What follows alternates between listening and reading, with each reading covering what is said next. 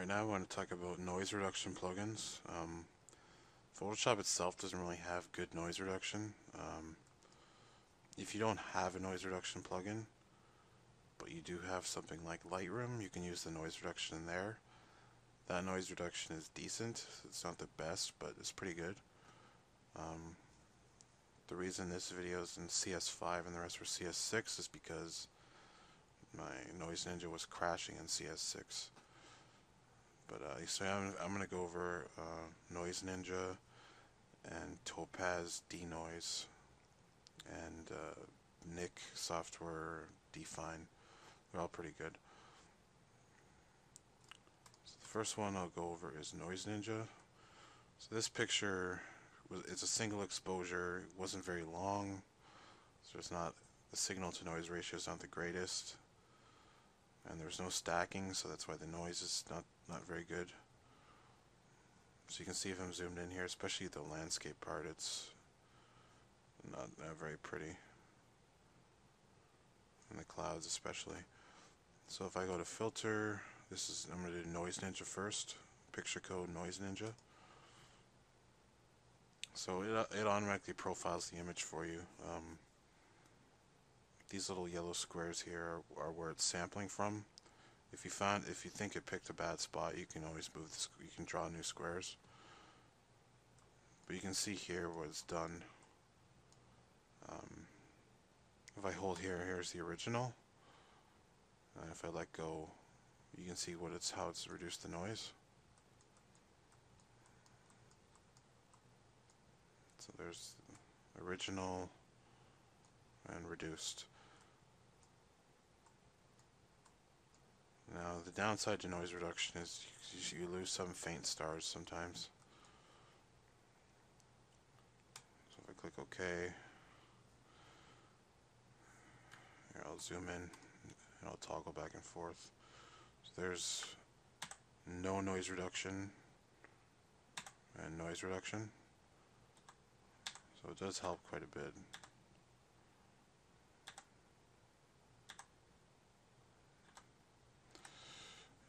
So now I'm going to try a different one. Nik Software Define. This one also automatically profiles the image. You can see it also selected the cloud. Usually the automatic profile is fine. If you want, you can manually adjust things. But I'm just going to click OK.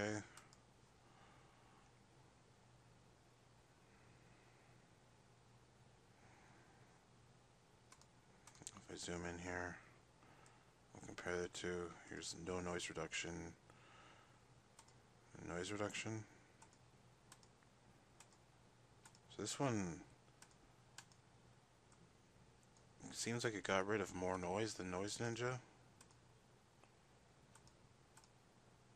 I mean, for the longest time, like years ago, Noise Ninja was always the best one, but lately other companies have cropped up and their plugins are really good.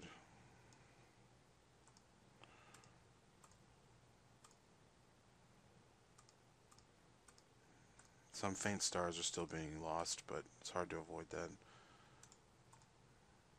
If you think it's too intense too, you can always fade it out. This plugin creates a whole new layer, so I can always just change the opacity and only do 50% noise reduction as a compromise, but anyway. So the last one I want to show you is Topaz Labs. It's called Denoise. Now this one has all these presets you can choose from. So we're shot from a raw file, so we can start with like raw, moderate. And you can see what that did there. Raw light does a lot less. Raw strong and stronger, really, that's a little too smooth. So kind of like where moderate's at for this one. You can also fine tune the settings over here.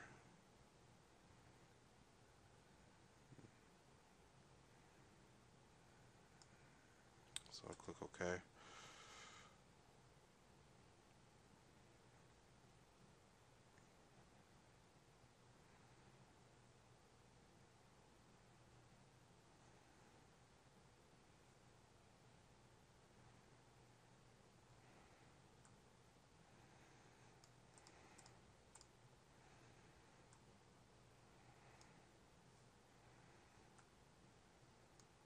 There's without noise reduction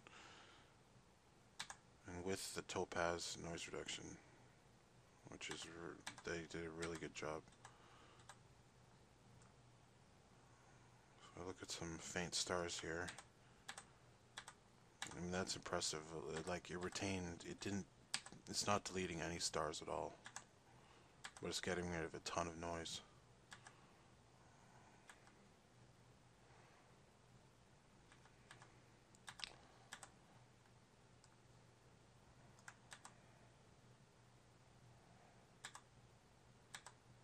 That's very impressive.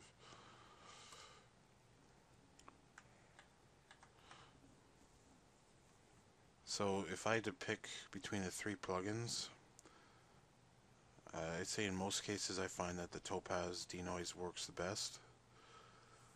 It has a lot of fine-tuning options, but usually the presets, they work just fine.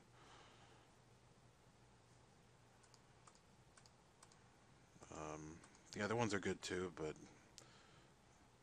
Noise Ninja is really unstable. It seems to crash a lot. The Define one, it's good, but it's basically the same as Noise Ninja. So yeah, I'm gonna recommend the Topaz denoise.